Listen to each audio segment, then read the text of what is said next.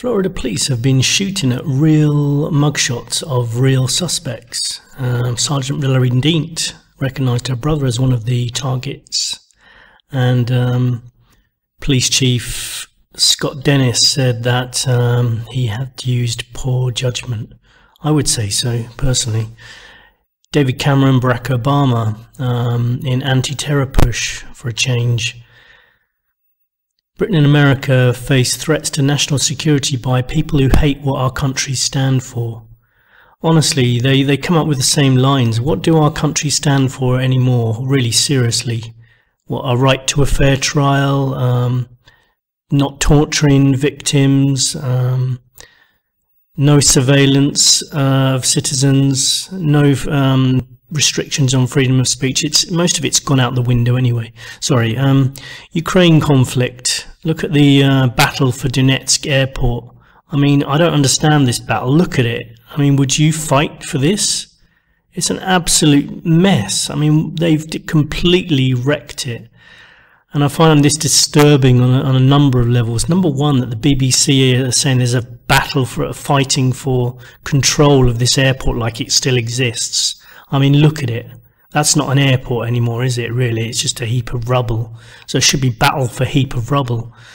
But also as to what they've done to it and what mankind is capable of. It's kind of stupid. That's the only words I can think for it, you know. Well done. This Pope, yeah, 6 million people attended the ceremony for his visit in Manila. Look at that. I mean, I have a problem with this, that I don't understand why people worship other human beings. I don't get it. There's something about freedom of speech here. People have been trying to get people sacked if they say something racist on the internet. I don't believe that is racism, really, if you say one thing.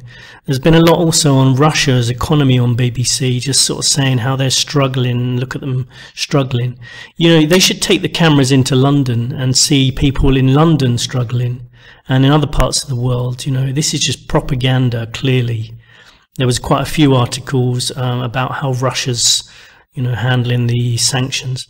Fox apology for bringing on a guest, Stephen Emerson, who me and Anthony will chat about in one of our Sentinel chats, saying Birmingham was a Muslim-only area.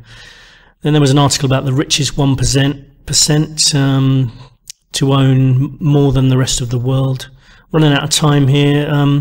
Nazi cattle, farmer forced to cull part of his herd because they kept attacking him.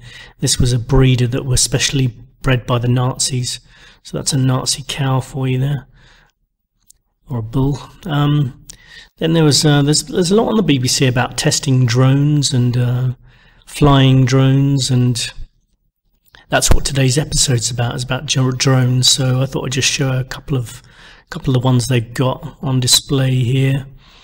It says here drones been put to military use, and here's a drone here. There's if you look to the right, you can see ambulance drones on the battlefield. I mean, I don't know about you, but if I was on the battlefield and suffering and in pain, the last thing I'd want to see is a heap of metal coming to sort of look after me. I'd prefer a human being, because it could be my last moments. I would prefer that to a robot turning up.